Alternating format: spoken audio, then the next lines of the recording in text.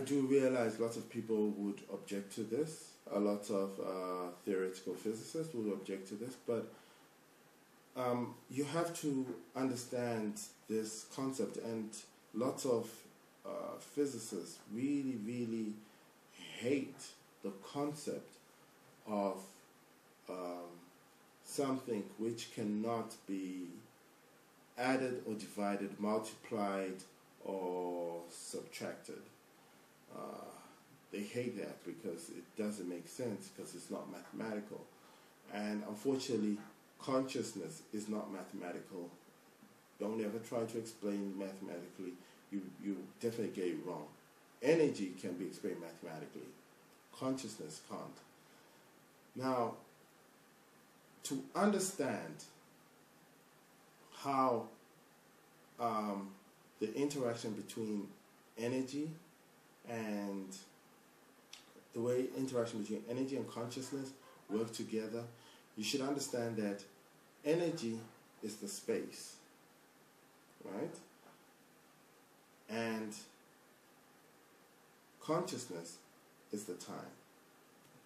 Now, how would I come to this conclusion? Okay, I'll explain it quite simply, in the sense of CD. Now, lots of us, we know what CDs are.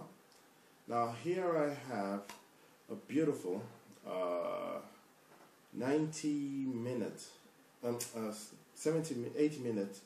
CD, which has got beautiful American Indian music on it. Anyways, this 70-minute CD is contained within here. Now, let's imagine this is space, right? This is the energy field of space, right? Now, for this space to realize what music it has, it needs something else to read it. Now, what does it have to read it?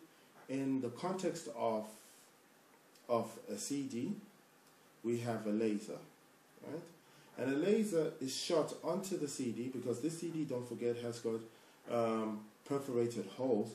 So it's shot into a laser is shot into it, and as it goes right round it, it reads, and then a song comes out of it, right?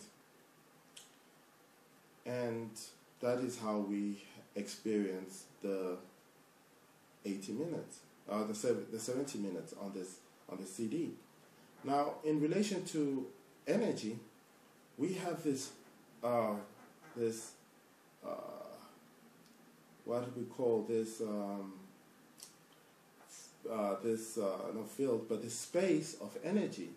And what consciousness does, it rests on this energy, like the way the laser would on the CD, and basically it reads it, right?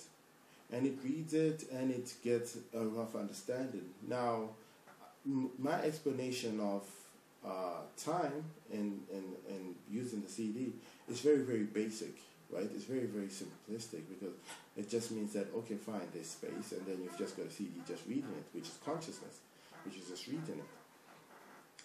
But what actually happens is that, since this is the case, from the very point of singularity, at that point of singularity, energy was self-aware. And as energy became self-aware, it bursts out into all that we see. And as we are going through life, as we see life, hear life, smell life, taste life, feel life, in whatever form we have our lives in, we are just being aware, right? Whether you're consciously aware of it or subconsciously, it doesn't matter. You're still aware because you're alive. You're aware of your possibility of what you can be. And you're going through this space of energy, right? So that's just basically the basic explanation of time and space, meaning that space is energy, space is energy, and time is consciousness. So, how does this relate to time travel? Well, remember I said that everything we move, we are like we're coming from the Big Bang. Now, let's imagine that Big Bang, right? It happened billions of years ago. They assume it happened 14 billion years ago, about 14 billion years ago, on average, or 14.7. But let's imagine that Big Bang did happen, and let's imagine it's a past event, right? Now, if we look at it as a past event, and I say that the CD is consciousness, the CD is energy. When you put your laser on the CD and you play it, does it necessarily mean that what you played in the past is not still there? Or whatever level you are playing it at, does it mean that what you have in the future is not there? Can you relate? No, it doesn't mean that. It means that all that is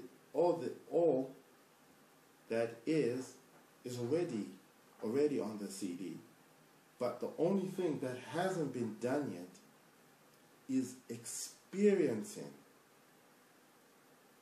Can you relate? What is on the CD? And that is what consciousness does. Consciousness, as we call it, is basically the observer. And consciousness is trying to observe, not trying, that would be a wrong term, is observing what energy is. They are the same thing, don't forget, but it's like a self-reflection, looking in the mirror. And it's looking at what energy is. So, if anyone is to imagine time travel at any point, one should not possibly look at time as something that's in motion. Like there's a past and a future. I believe if anyone wants to look at time travel seriously, they should look at time travel as present, as is. This is time. I'm going to give you, this is a perfect example. This is 90 minutes. It's captured.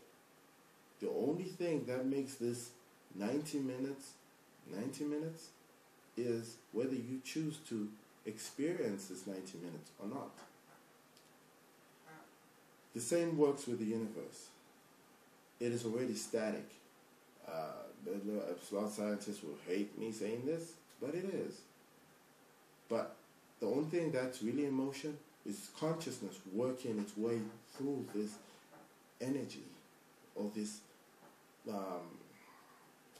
what's this thing? This space of energy, right? And that is so consciousness is and I'll repeat again, consciousness is the creation of time, whereas energy is the creation of space.